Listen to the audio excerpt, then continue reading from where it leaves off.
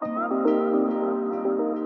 had just gotten out of class, and when I came in here, it was like I was calm, I was relaxed, like I could literally fall asleep. I almost fell asleep in here, like I was that relaxed. It was amazing. We've been hearing from our clients a lot of concern about mental health. Students in higher education are more stressed, have higher anxiety levels. It's been a trend that's been happening over the last decade or so. It's not been studied of how like a multisensory environment can be used just to help a person relax when they're stressed out. The Interior Design Educators Council had a grant called the Stantec Innovative Partnership Grant. And so I applied and our application was accepted, and Gwen was the practitioner assigned to me. In 2018, we decided to sponsor that organization, but we wanted to go beyond just a financial commitment. We really wanted to engage in the work that they were doing. And we saw this project as an opportunity to study ways that the environment could support and help with that issue. So multifaceted design approach between attention restoration theory, play theory, and then integrating as many senses as possible was kind of the way the design of the space started. And then we at Stantec were able to give some feedback based on all of our experience designing educational facilities, the experience that we've had, the things that we've been seeing from our clients to kind of help shape and tweak those ideas as they came together. There's multiple different lights in the space, fiber optic lights on the floor. You've also got a light curtain back here, which can change the color.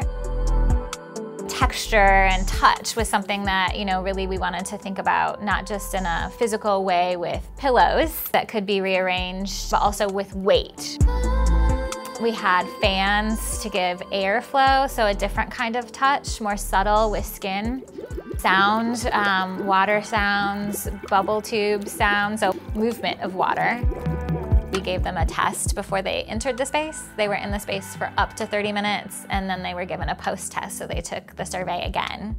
And their perceived stress levels, so we weren't testing their blood pressure or their heart rate. We were just asking questions based on a scale. So the majority of the students had lower stress levels from the pre-test versus the post-test.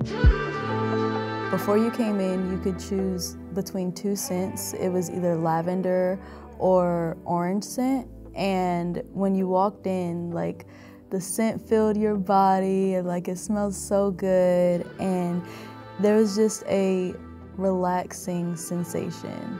And then you were able to choose the music, and the lights really played a big part in it. And overall, like it just made me feel really good and relaxed, and like I wasn't even thinking about like the outside world.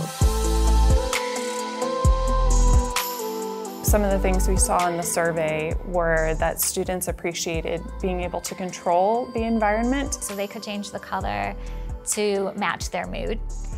They could change the music and the sounds that they were hearing, whether it was opera or rap or crickets. Giving that sense of choice, control was calming and soothing to people. We asked them also questions about what their preference was for strategies for dealing with stress and anxiety, and a lot of it dealt with socialization.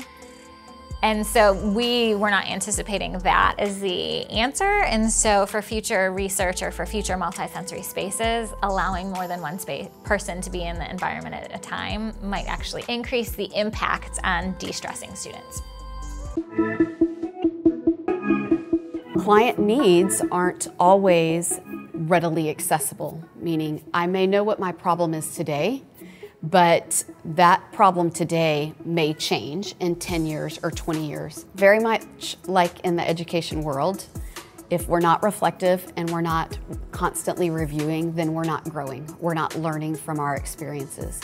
And so from the research perspective, what Gwen's work allowed us to do is create a space that responded to a client need, number one. But they made the space for us to go in and observe what happened when different people utilized that. It was a great partnership. It was great working with Amanda and Lisa. They both brought a lot of in-depth research, great experience that we were able to partner with to really make the best possible design. So that speaks volumes that they're interested in evidence-based design and research outcomes and how that can better their design or their approach to design. I think being able to offer our clients a solution like this that is a little bit more proactive before some other kind of more serious intervention is needed is really attractive to them. Sometimes there's a disconnect between industry and education or industry and research. There's also the time it takes to do research, right? So it might take a long time to do it and it's no longer relevant to industry. So what's helpful is knowing from an interior designer and from people who are practicing what's relevant, what information do they need to make designs better, what's going to help them and their clients.